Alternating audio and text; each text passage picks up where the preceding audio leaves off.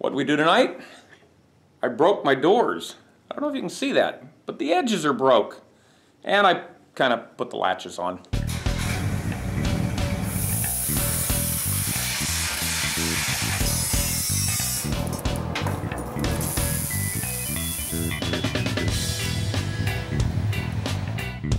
Hey YouTube, what are we doing today? Well, we're doing more of what we did yesterday. I'm working on the doors for the work truck, for the fugly truckling.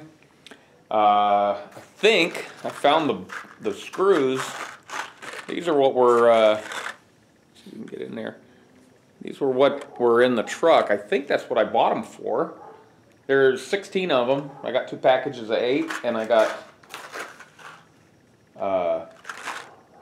nylon insert lock nuts.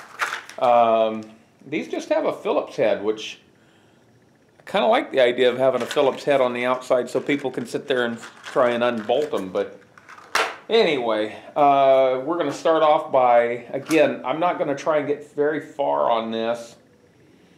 I'm going to at least get these doors cleaned up with the grinder.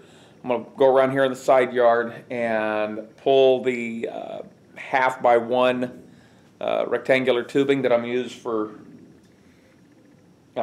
stiffening the back, and we're going to see if we can use that crummy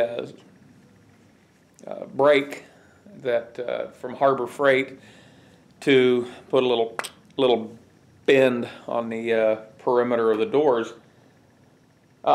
That's it. Not a lot. I might, if we can get that far, I might cut the hinge and get those welded on in place too. But yeah, it's not a fancy thing, but we're going to do it. So let's get started.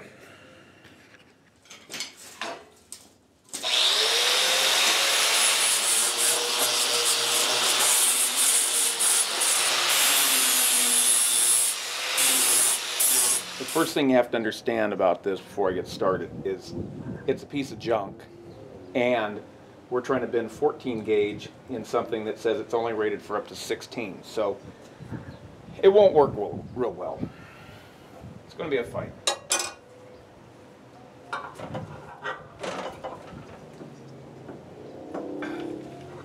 You're just pushing it back. Garbage. Absolute garbage.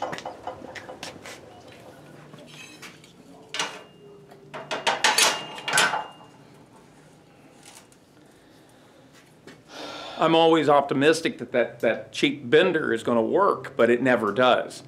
The bed on that's what I bought it for, was the to make those boxes and the sheet metal for the the work truck for that flatbed, and it's all 14 gauge, and that bender, it just will not burn. It will not bend 14 gauge. I mean, it kind of sort of does, as long as it's not too wide, that kind of thing, but no, it took a very long time to build that box because I kind of sort of used it, and then I always ended up resorting to this method.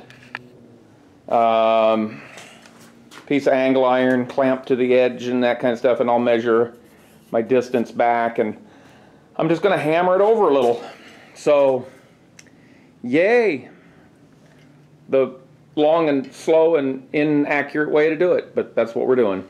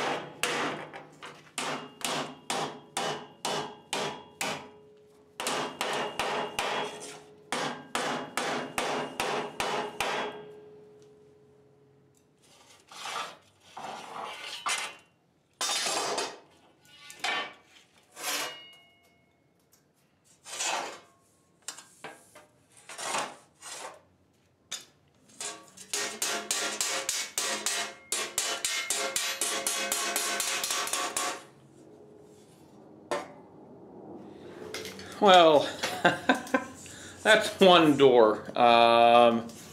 So we broke the three sides that is not the hinge side.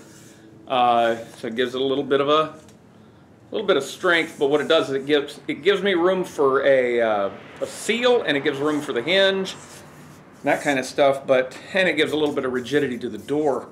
Actually, it gives a lot of rigidity to the door. But seeing as my little cheaply made, my little junky Harbor Freight Tools brake will not do this.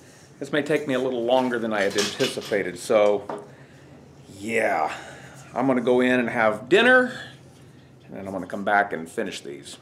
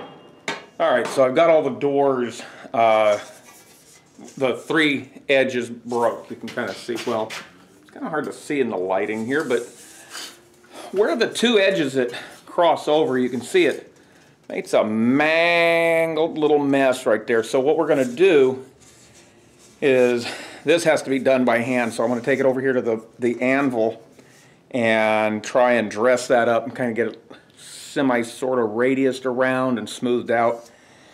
I don't know of any other way, so yeah, even if the brake had worked, I'd still have that mess to make right. So yeah, that's where we're at.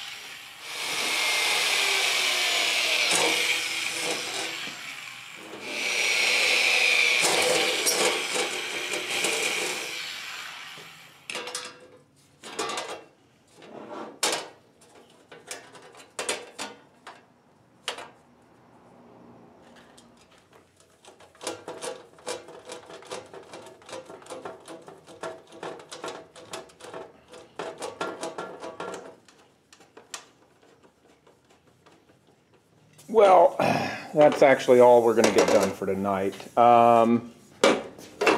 Considering that my brake didn't work for me, I think we probably did pretty well. After I kind of dressed these corners up on the anvil, I had to come back and cut the radius back, because what happens is the tip kind of folds over and you get a little area proud here where it won't, when you go to close the door, it won't close flush. This one here, I went ahead and bolted its latch in place just to make sure they fit.